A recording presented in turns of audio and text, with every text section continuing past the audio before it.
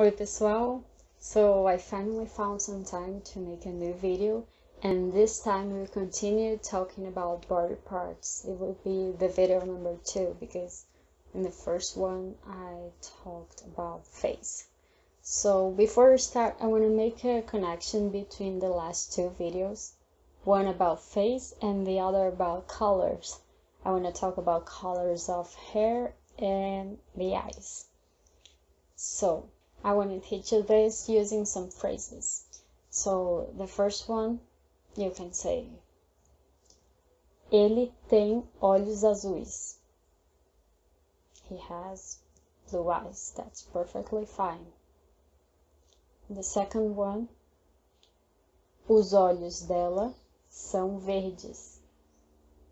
This is also okay, but when I say meus olhos são castanhos, I didn't use marrom the way I told you in the previous lesson, but when you refer to the color of the eye or color of someone's hair, you say castanho instead of marrom.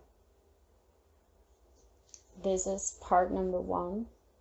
And the second part about hair, you can say ela é loira or ele é loiro for blonde hair. When talking about redheads, you can say ele é ruivo. Eles são ruivos.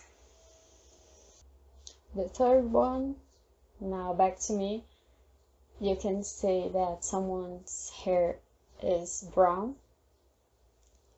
Ela tem cabelo castanho, or ela é morena. Morena is brunette. And we say gray hair in Brazil in 2 different ways. You can say cabelo grisalho or cabelo branco. For example, minha avó tem cabelo branco. O cabelo do meu avô é grisalho. Another color that you'll find here that it's something like, not exactly, but similar to hazel, is olho cor de mel. Cor de mel means color of honey. And that's another color for your vocabulary. So with that being said, let's go to part 1 of body parts. So below the head, the first thing we're going to talk about is neck. In Portuguese, pescoço. O pescoço. The second one, shoulders. Ombros, os ombros, or o ombro, for single shoulder. The collarbone we usually call clavícula, a clavícula. Chest in Portuguese, peito, o peito. You can also say thorax, if you're referring to the region.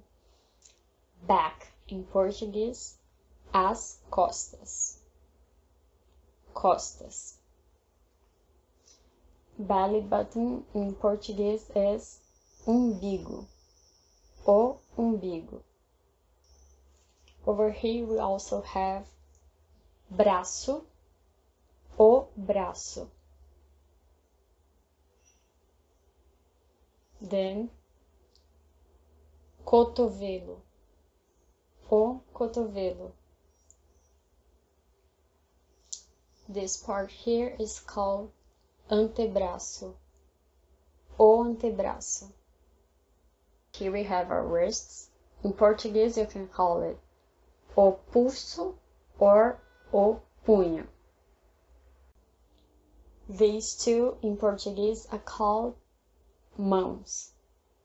as mãos, or singular, a mão. And they are called dedos, or dedos da mão. You see in the next lesson that we also call the toes dedos, but instead of dedos da mão, dedos do pé. But we will have to talk about this later because this is where our lesson ends. Tchau, tchau!